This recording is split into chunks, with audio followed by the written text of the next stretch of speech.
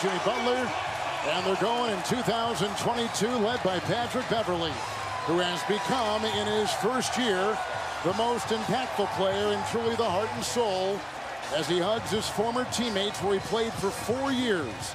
And Reggie, it's clear to say for him it was personal tonight. Well, it was personal, but it shows you, giving him a hug, how much he still has respect in that locker room for the Clippers. But this has to feel good for him.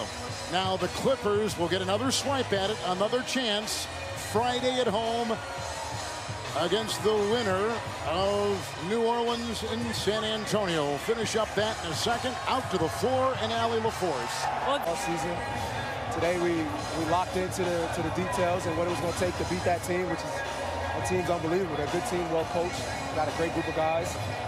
But our group is resilient. I think everybody on TV, it's our first TV game all year. Everybody on TV should see what's going on behind me. It's hard for me to talk, but our fans are amazing, and this is special. It is truly amazing, and we will show that. Your team led the league in scoring all season, but you did that with Karl-Anthony Towns on the court. And tonight you had to do it without him. First of all, after the game when you hugged... Oh, man. The tears of joy